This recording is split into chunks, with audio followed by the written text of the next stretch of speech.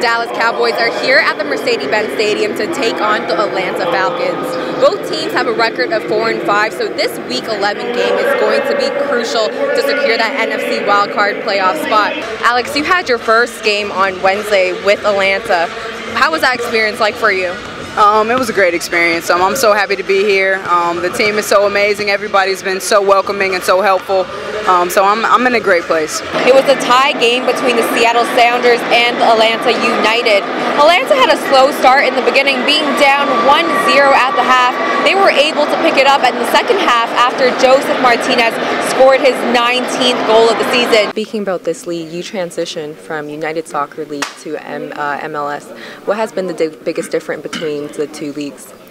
Just the physicality, the speed of play. I mean, it's a lot faster. Yeah. I'm Sijia at the McCamish Pavilion, where Atlanta Dream just defeated the Indiana Fever by 22 points. It was a slow start for the Dream, allowing the Fever to score 22 points in the first quarter, but it was game over after that. They kept the lead for the rest of the game. And 73 points alone by the bench tonight. What is it about this bench that has been able to be so consistent every single game? I was able to speak with Jeremy Lin prior to the game today. He's a 9-year veteran on this young Atlanta Hawks team that is in a year of rebuilding. Both me and Jeremy come from Chinese descent, so I was actually able to do the interview in Mandarin today. Jeremy, 在这个 Atlanta 队有个新的教练 Lloyd Pierce， 这个新的队有什么特别的风格？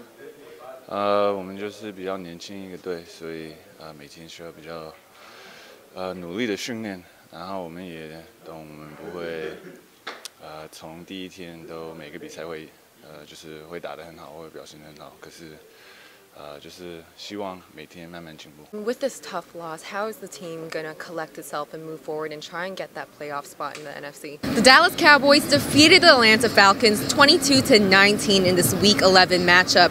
The offense was slow to start. Both teams weren't able to get a touchdown until the final quarter. 2018 was an eventful year for Oakville, from electing in a new town council to being named the best place to live in Canada by Money Sense magazine. Your team has had a pretty tough schedule over these last 6 games, playing some of the top teams in the league. How much does a tough schedule like that raise your competitive instinct? Mom to Mom Biz tries to host their network shops at local businesses ran by women to help give them exposure. You have left such a big legacy when it comes to journalism in Atlanta, in the whole city.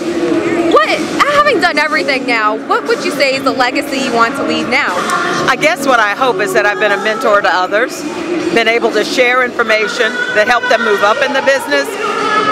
We talk about things that normally women don't talk about when they're in this business. I'm pretty blunt, telling them what works and what doesn't work, and how it's so important to be involved in the community. That's how you get longevity. Not only what you do on the air, but what you do in the community.